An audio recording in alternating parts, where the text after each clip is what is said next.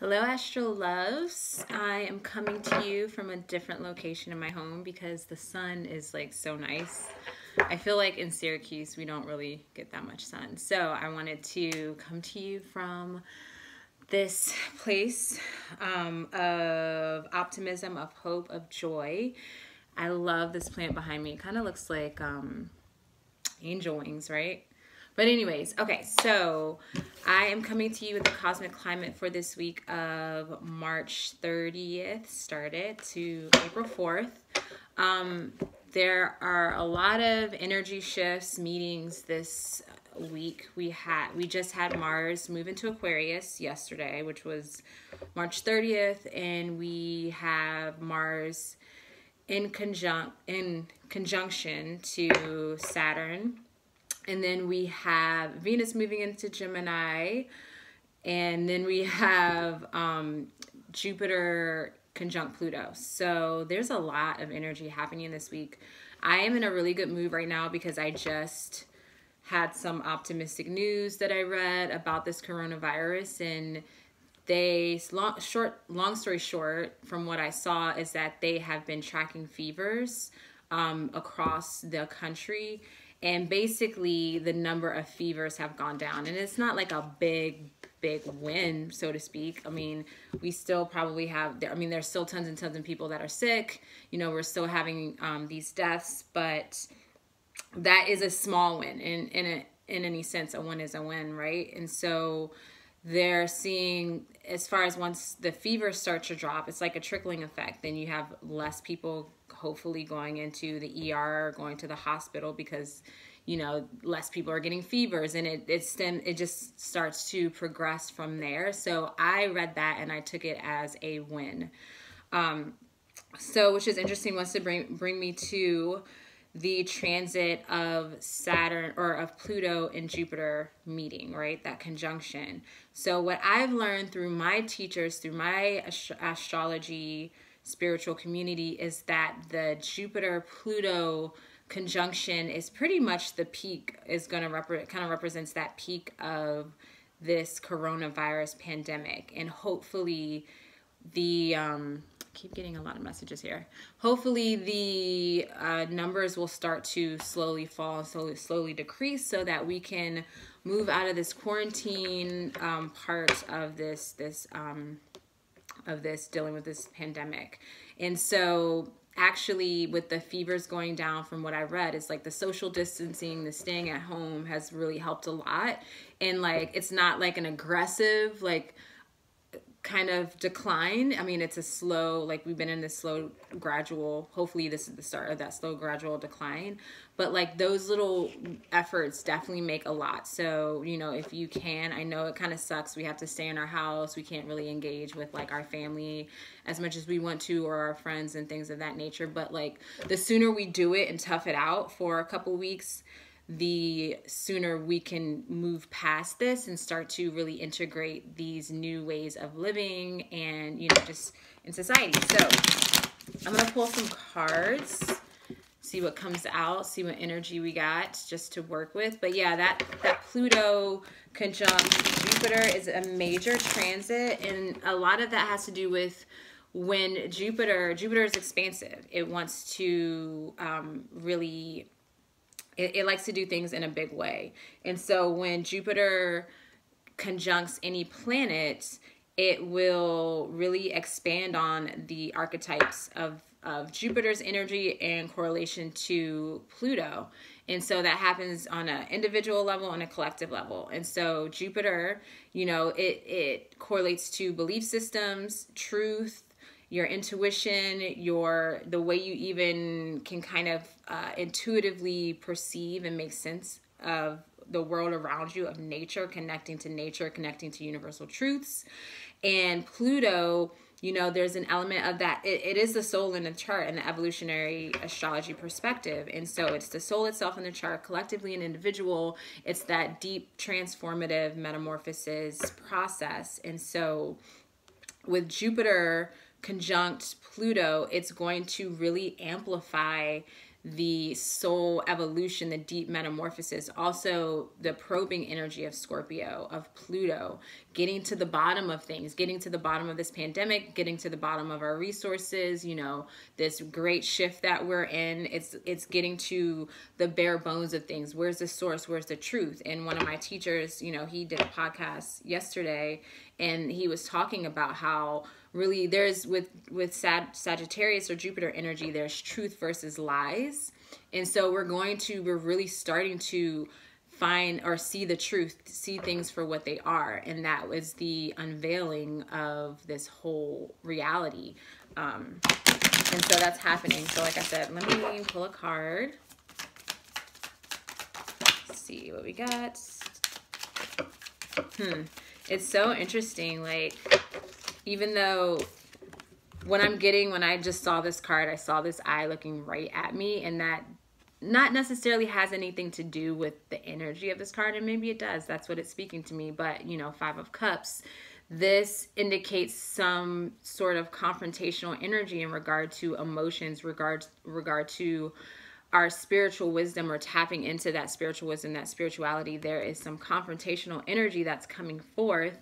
And it's going to really, that confrontational energy is actually good. It's always good because that helps us grow. And so this is really pointing and indicating to, I feel, the Mars-Saturn conjunction that's happening today, because a lot of what I've been reading from other astrologers' perspective is that it can be confrontational. It can trigger some anger and some frustration within your environment, which is rightfully so. It's necessary at this time. My perspective on Mars and Saturn conjunction is it's getting clear on your work, on your purpose, on your personal authority, your inner authority. Like, what do you desire? What are your intentions? How can you move forward? How can you be courageous and, you know, embody that pioneer fighter spirit of Mars, that fiery energy? And so Mars and Saturn are both in Aquarius. So there's also this really instinct drive to break free, to individuate. And so I see that's probably where that frustration and that anger can come from. If you, I mean, just feeling trapped. My teacher was saying, like, this quarantine energy, he's really good at speaking through pictures and imagery. And it was an Alice in Wonderland theme, and he had a picture of Alice in the house, like trapped, and like when she ate the wrong mushroom or something, or like bread or whatever, she got really, really big in that house. I think it was the wrong treat. Anyways, and she was like feeling really constricted. That's the energy I feel of Mars and conjunct Saturn, and also that feeling of Saturn being in Aquarius, because Saturn, boundaries, conditioning, restrictions, and Aquarius just breaks through all of that. So that's where we're at. So we're feeling emotionally conflicted on the state of the world right now, possibly our work and our purpose in this life, or right now at this moment. And it's kind of like, what are we doing? Right? And so, this is the other card that fell out, the Fool. This was face down. So I love how this was like looking right at me. And this is saying, use your eye, your third eye, look beneath the surface. Use that Scorpio energy. Pluto and Scorpio generation, we are about to be feeling highly triggered, highly forced to really start to make some big moves because of all of these planets moving into Aquarius, especially when Pluto moves into Aquarius in 2023, 2024. That is going to be making a square to our Pluto placements in Scorpio. And the sign that Pluto is in is that generational symbolism, of what we're here to, what we've incarnated into this life to do, or where we're coming from in the past. And, as Pluto and Scorpio energy, they want to really break things down, get to the bottom of things. It's about power dynamics, finding where you are feeling disempowered and regain that power. And so with Pluto and Scorpio generation, we are here to really, break everything down, reclaim our power, take the lead. And it's going to be pointing to, Pluto polarity, which is where our soul is striving towards, which is Taurus energy. So we're breaking down the system, the foundations, the outdated structures, in order to rebuild new structures, new foundations of what's really sustainable, what's valuable. So we are, in that flow.